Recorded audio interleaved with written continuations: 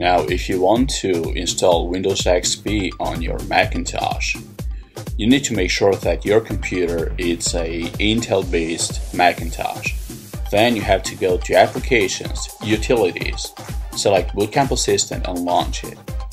Once you do that, the next step will be to partition your hard drive. Now, Microsoft recommends 10 GB as the smallest reasonable and functional partition, so you might want to do that.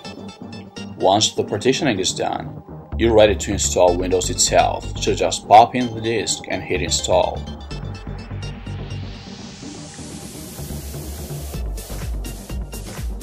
And one more thing, you want to have the partition formatted in an FAT system and not NTFS.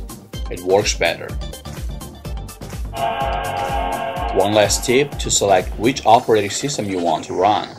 Hold down the Option key when you start up the Mac and you'll be able to see both macOS hard drive and Windows XP. Simply select one and hit enter. And just one more thing, don't forget to install a good antivirus. After all, you're running Windows now.